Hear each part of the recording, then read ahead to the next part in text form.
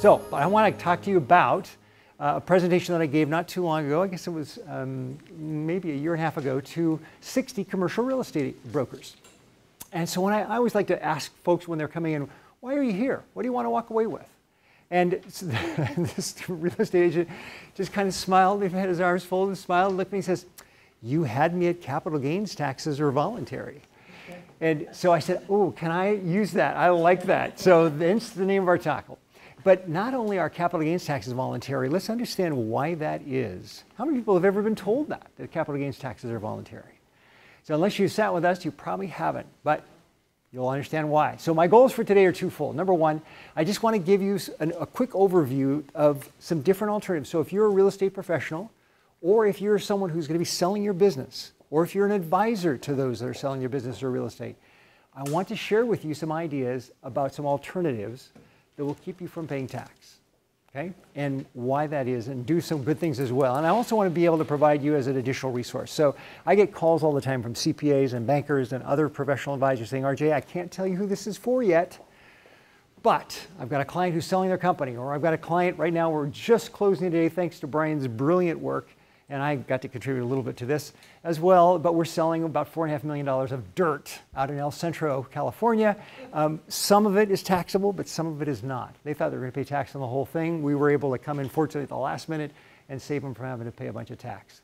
But I want to be able to give you some resources as well about what you can do if you're in that situation. How can you sell and not pay tax? So whether you're selling business, real estate, or other appreciated assets, what do you do? So now, I'm going to invite you to ride with me a little bit on this winding road, because I want to step back before we can drill into some reasons why capital gains taxes are voluntary, along with some other things. So most wealthy, affluent Americans understand that we have an obligation to support the social well-being of our country. And you know what? I've been all around the world, and America, for all its faults, is a pretty cool place to be. There's no other country I'd rather live in.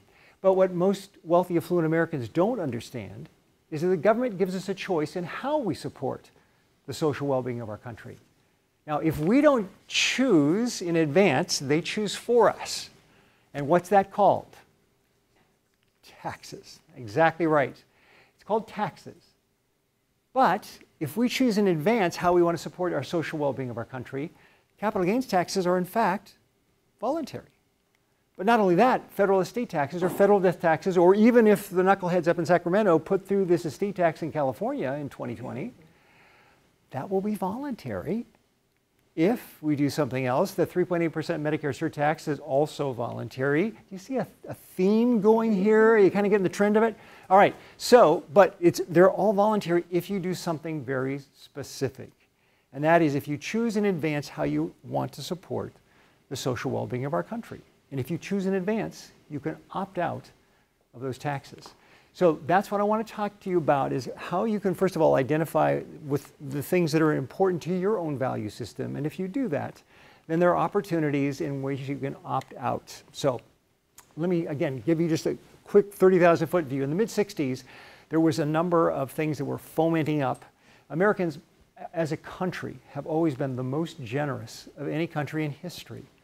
And so there was a tremendous move, and so they came up with the Tax Reform Act of 1969. So that's been 50 years that this has been in the tax code. And yet, if you go to talk with most CPAs, most tax attorneys, and other professional advisors, they don't know at all about this particular tax act.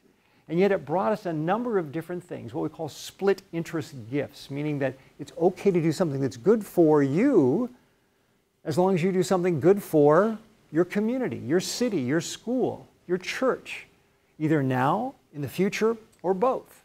So split interest. So for example, charitable remainder trust is one that many people may have heard of. But there's also something called charitable lead trust, which is just the inverse. It's where you give money to a not-for-profit for a period of time, and at the end of that period of time, either the money comes back to you, or it goes to your kids or nieces, nephews, whatever.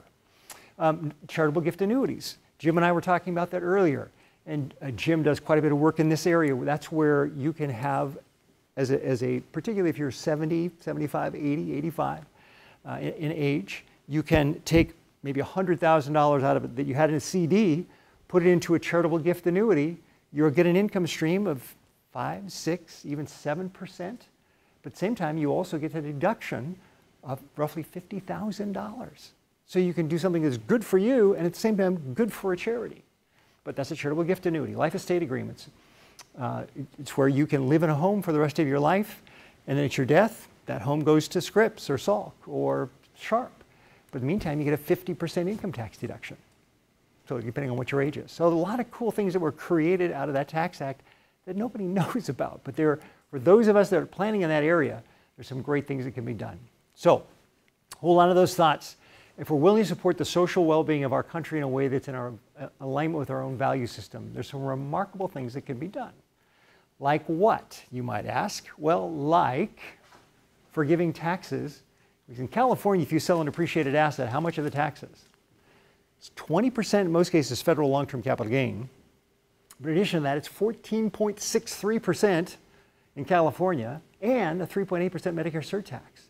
So if you're selling an asset that's appreciated, if you don't do some of the things I'm going to suggest to you, be prepared to open your wallet or your purse up big, because you're going to pay a lot in taxes if you don't plan ahead. And that's why people come to see us. So how many people want to hear what I got now? What's coming up? Okay, I should see every hand in the room up. Come on here. It's just, I know it's just after lunchtime. So, but yeah, thank you. Very good. Thank you, Lori. I see that. I see that hand. Calling on you. So let me walk you through 3 actual case studies. I'm going to talk to you about Delaware Statutory Trust, what I call the easy 1031, a capital gains alternative trust, and also the newest one. And again, you won't find these names, and if you Google them, you're not going to find these names because they're my own names. Tax deferred installment sale, which we're just finishing today. I think Brian, the dust is settling right on this one. Oh, please, God, we've been working on this one for a while. So let's start with case number 1. The good DST, or what I call the easy 1031. How many people have ever done a 1031 exchange? I see Tom. Yeah, okay, great. I have as well. You know, I'm an 8-time marathoner, so I haven't. That's to some that's a lot. To some that's not at all. I mean, Brian's run more than that. But you know, they say with running a marathon, it's like hitting your head with a hammer. It feels good when you stop. Okay, so same thing is true when you do when you go through and do a 1031 exchange. It's like, oh, good, we're finally done with that. It's painful. Well, one of the reasons it's painful is because the government put so many restrictions on it. You have to identify the replacement properties that you're going to do within a 45-day period, and if you don't, you fail the 1031 test, and you pay taxes. And if you don't get everything to settle within 6 months, you still fail. So this is a way that you can kind of sneak in the back door and qualify for that 1031 is by using a Delaware statutory trust. Now note, it's not a deferred sales trust. That's the other DST. That's the bad one. There's like 2 kinds of cholesterol. There's the HDL, that's the good one. And then there's the bad one, the LDL. That's that other DST. So if somebody starts talking about deferred sales trust, don't just walk, run to get away from that one. All right?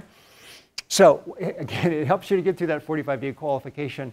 But what it does is right now we've got projects and properties that are in the 6 to 9% range.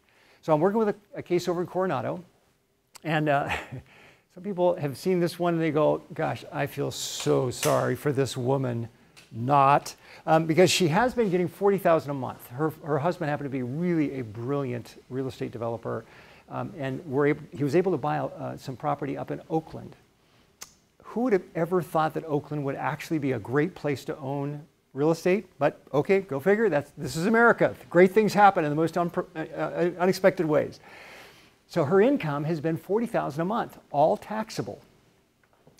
But what we've been able to do now is instead put her into another project where her income stream, and she had her choices between $650,000 and $900,000. You might say, well, why wouldn't you take the $900,000? Because there's nothing else on the back end. It's just basically, it's actually through the University of New Mexico, and they're offering these bonds for the next 5 years at 9%. Okay, not a bad deal. And much of that income is sheltered by depreciation and interest. So now there are some other projects that more on the 6.5% range that we also get some hopefully back-end participation when the projects sell.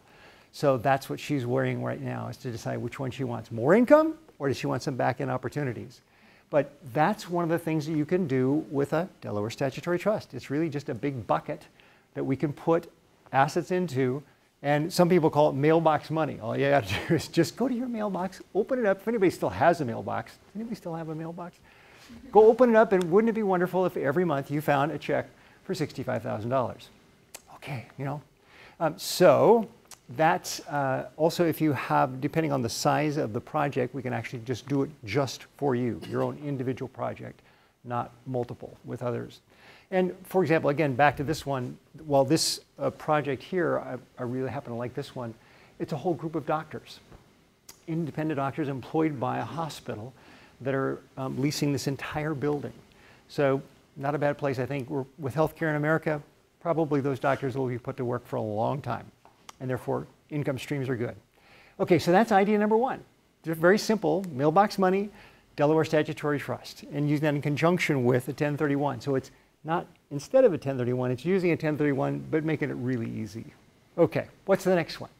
Well, this is one that you may not have heard of, and again, this is my name for it, so if you scratch your head on this one, this is also called a charitable remainder trust. But let me talk to you about this case. This is a client I met a few years ago. It was brought in by another advisor. A lovely couple. He was 70, she was 65 at the time. They had bought this triplex up in Los Angeles. And they depreciated it because they held it for a very long time. So they really weren't getting any more depreciation. Not uncommon. Lori McKinney will say, yeah, we were just talking about one of the projects. If you're looking to do some real estate investments, McKinney Capital is a great place to go talk to. We just got one of our checks recently. Thank you very much. My checkbook is smiling. But there was very little to depreciate less on this building. And so the fair market value, as we're sitting there, was a little bit over $2 million. So I asked him, well, how much are you getting in income off the project, your own net, after property taxes and insurance and everything else? So he whipped his calculator out and kind of looked at it again and did his calculator again. He goes, we're getting $52,000, but as a percentage of $2 million, that's not very much, is it? Because what was he thinking before? He was remembering what he bought it for, not what it was worth. And after that, and then I asked the wife, I said, well, so if your husband, God forbid, was hit by a Mack truck, Mr. Ulaf, you love dirt and I love dirt. So I was asking Ilov, what happens if Ulov gets hit by a Mack truck? She goes, I don't want this thing. So the question was, what do you do? If you don't want it, and you're really not getting much in the way of income off of this, are there some other alternatives? But they decided they did not want to do a 1031 exchange. So what could they do instead? So found that they were philanthropic. They were involved. His mother was philanthropic as well, had a charity. So we suggested this. When we looked at the costs, if they were to sell the asset outright, they'd have about $100,000 in settlement costs. Commissions, which our real estate professionals earn every dime of it, but other costs of settlement as well. So about $100,000 on this project.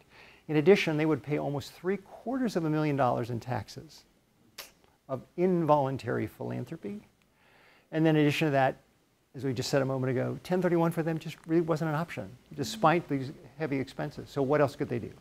So that's why I suggested perhaps a capital gains alternative trust might be for their consideration. Now, what would that do for them? Well, first of all, it completely eliminates the taxes on the sale. Doesn't just postpone it, completely eliminates it. Now, why? We'll unpack that in a second. But zero taxes. Second thing that happens is that we structured this in such a way that their income stream would be 6% a year. And could we earn more than that? Absolutely. Again, no guarantees. So as an independent registered investment advisor, I'm not going to give you a guarantee on our rates of return, but Cheryl reminded me of that before we started. And my compliance attorney, thanks you very much for that. But the point of the story here is we structured in such a way that we probably will be able to earn more than 6%, but we'll pay out 6%. Anything that's left in the bucket just grows there. There's no tax on it. So even just at 6% though, remember what they were making at that point, before, how much was that? $52,000. So we more than doubled their income stream. But on top of that, guess what? Created an over a $600,000 income tax deduction. Wait a minute, seismic. How did we do that? Over a $600,000 income tax deduction. What was going on there? So and just some caveats, there are some limits and some governors in terms of how much tax deduction you can use. We can't use it all in 1 year in most cases. There's a cap, in this case, of 30% of the adjusted gross income, or now called MAGI, modified adjusted gross income. But the point is, we still get 6 years to use it up. So in most cases, we can create tax deductions and then spread it over time. And the reason for that is because even though all these good things are happening, in addition, it's creditor protection. I met a gentleman, I got brought in on a case a few years ago, and unfortunately, he had bought in with leveraged real estate back in the 90s, and we had $10 million left after the sale of his company. He put $1 million in a capital gains alternative trust and put $9 million in real estate. At that time, things kind of went south, and he lost all $9 million of the real estate because he was too heavily leveraged and he couldn't recover. The only thing he had left was the $1 million that was in the capital gains alternative trust, and the creditors couldn't get at that. So there are some times where having that creditor protected money is a really good idea. Also, you can buy more real estate. Even though you're selling real estate, you can buy more as long as you're buying for cash. So, but why are all these goodies happening in this transaction? No tax. Income stream that is taxable, but an income stream that's significant. Protection from creditors. Why is all this happening? Because eventually, when the parents are gone, whatever's left in the bucket is going to go down to charity. Now, it could be their own family charity. It could be their own, what we call a family giving, what I call a family giving bucket or family giving account. So that's why by integrating philanthropy along with some of the traditional planning tools, we can do a much better job of both eliminating taxes, because what we're doing is we're eliminating the involuntary philanthropy by supporting the things that are in alignment with our own value system. Does that make sense? Now, how many people would rather have that than paying $750,000 of involuntary philanthropy? And for those who have kiddos that say, yeah, but what about us? Because that does happen times. I've actually had situations where the next generation are objecting to the idea simply because they're not saying it, but they're going, hey, that money's going to charity, but what about us? So we can buy life insurance because now we have a significant amount of income tax deduction. We also have a significantly increased income stream, so we can just peel off a little bit, go buy life insurance, put it in an asset replacement trust, and give them actually even more than they would have received had they inherited the property outright. So everybody wins. Alrighty, so that's idea number two. Number two, the capital gains alternative trust. How many people like that one? Okay. So now let me tell you about, in our last few minutes, we're getting real close. I'm going to need probably to go over by about to the 105. Is that okay? Does anybody need to leave before then? In which case, we'll see you bye, but okay, thanks. But I think you're going to really want to hear this one. So I call it the tax deferred installment sale. And I was speaking on a platform a couple years ago with another dear friend of mine. And I was the front speaker, and afterwards, when I heard Randy finish his presentation, I said, Randy, tell me about this idea.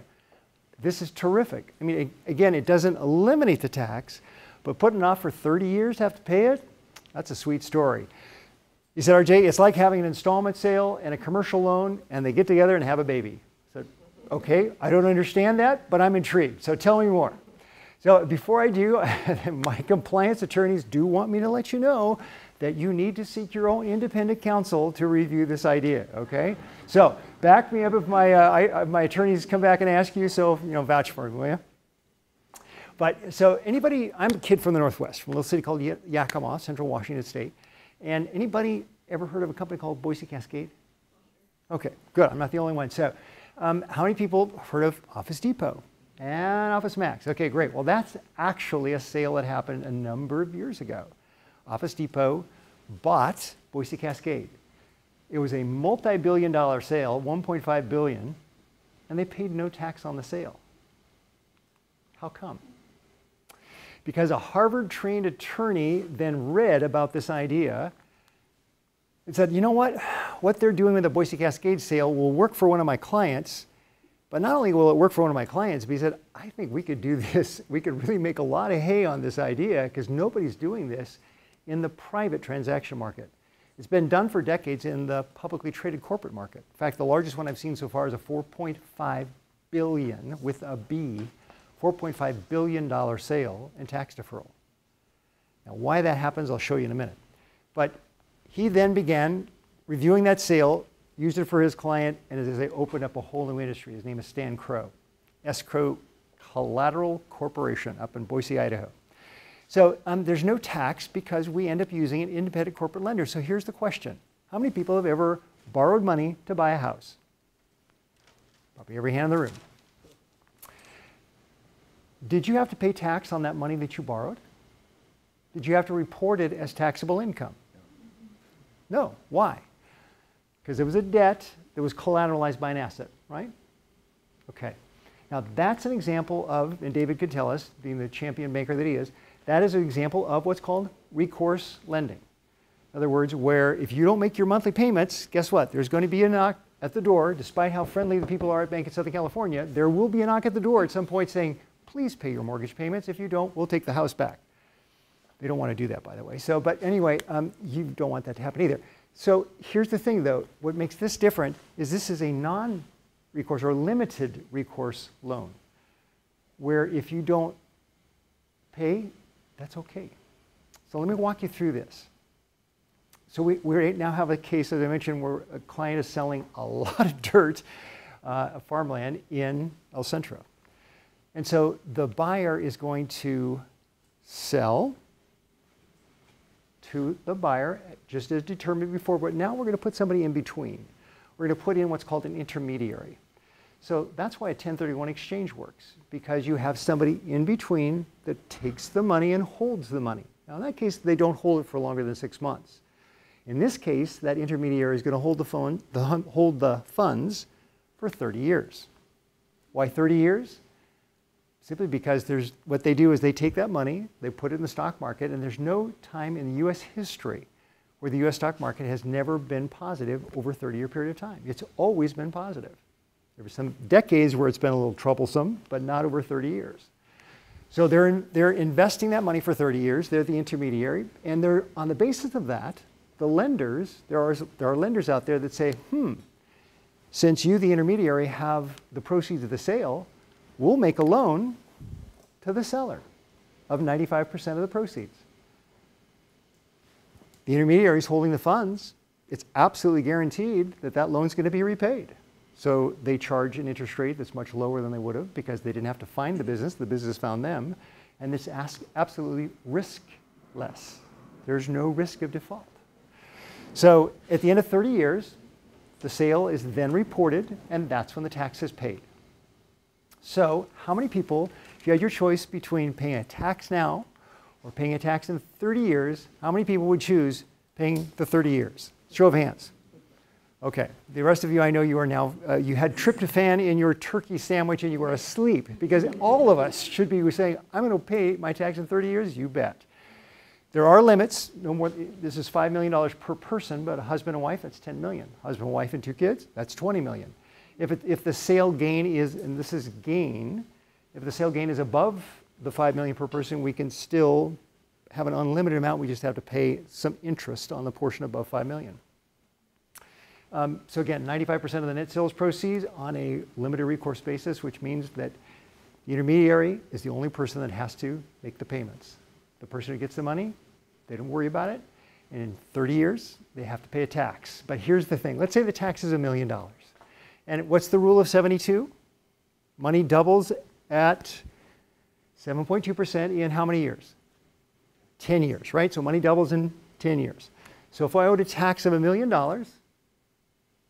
and I didn't pay it for 30 years, so at the end of 10 years, my $1 million would now be worth how much? $2 million. At the end of another 10 years, my $2 million is worth $4 million. At the end of another 10 years, my $4 million is worth $8 million. So I don't care if the tax rates are 100% in 30 years. My $1 million of tax that I would have paid is now worth $8 million. Guess what? There's more than enough to pay the tax and also have a very handsome return. Okay? Plus, my client, bless his heart, he says, RJ, I'm a farmer. Keep it simple for me. So we probably went over this one question maybe 20 times. So let me get this straight, RJ. I can use this cash for anything. I can take my wife and we can go on a really nice trip. Yeah, you can. You just can't deduct any interest charge, but yes, that's right. You can buy more real estate. You can buy more farm equipment. You can do whatever the heck you want to do with the cash. And for you real estate agents out there, you want to know that they can take that money and go buy more real estate with it.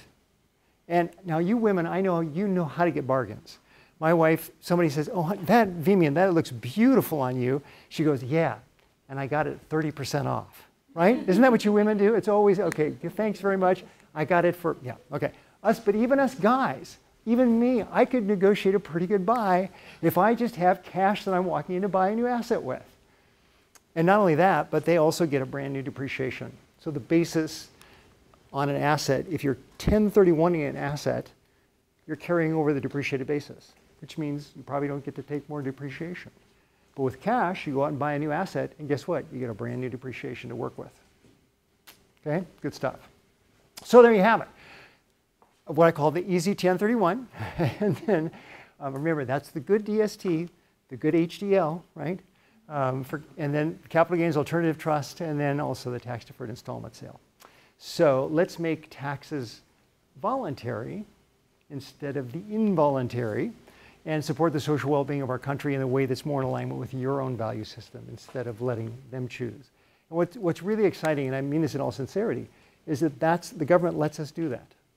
That's part of the 1969 Tax Act. That's what it was there for, is to enable us to go ahead and make an impact in our world and in our community in a lasting positive way. So with that, I want to thank you all for being here with us, and I want to thank our speakers. Tim, brilliant as always. You're a champ. Cheryl, you're extraordinary to work with. Carl DeMaio, thank you for what he's doing. And at Wealth Legacy Group, the reason for the name is because we deal with all things of wealth and investment and helping clients with their businesses, but it's all about legacy as well. And every day, every one of us has the choice in terms of the legacy that we're leaving. So it doesn't matter how badly I screwed up yesterday or whatever I did, and I don't think I did anything bad, didn't honk at anybody, at least on the freeway, or do anything unpleasant. But you know what? We all make some choices that we wish we could undo. Well, guess what? God gives us a fresh new day today to, in fact, impact our world in some way. So one of my favorite quotes, and I'll leave with this, Coach Wooden from UCLA. How many people have heard of that name, John Wooden? He said, you've never lived a perfect day until you have done something for someone else who can't repay you. So who cannot repay you. So I would encourage each of you to find some way today to just do something nice for somebody who can't repay you. Even if it's paying a toll or buying an ice cream or just doing something, opening the door for someone, just being kind and just making a difference in some lasting positive way. And thank you with that. I want to thank you all for coming and joining us and spending your valuable time with us. So God bless. Go out and leave a legacy.